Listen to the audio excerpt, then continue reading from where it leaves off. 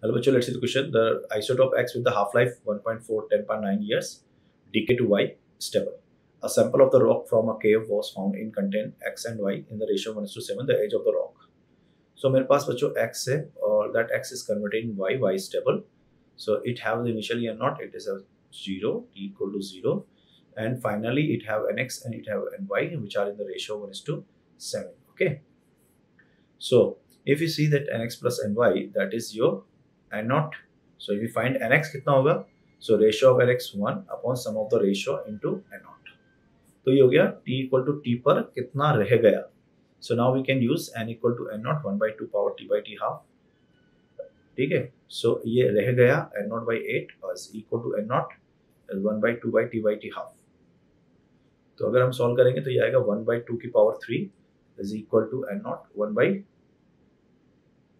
2 power of t by t half. तो cut जाएगा ये तो, है ना. तो ये t जो आएगा स्मॉल t वो आएगा 3 times of t half and that is equal to, इसको 3 से मल्टीप्लाई कर लो. सो 4.2 into 10 to the power 9 years. So C option is correct. All the best.